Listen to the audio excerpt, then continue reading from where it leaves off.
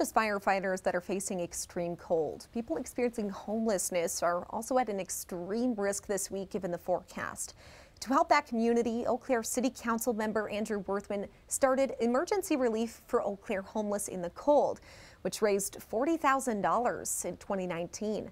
The fundraiser has already passed this year's goal. So far, over 300 people have donated to raise $15,500. The initial goal of $5,000 is going toward the Chippewa Valley Street Ministry to help them provide shelter, clothing, and meals. All remaining money will go towards 7 area nonprofits helping the homeless, including the Community Table and Bolton Refuge House.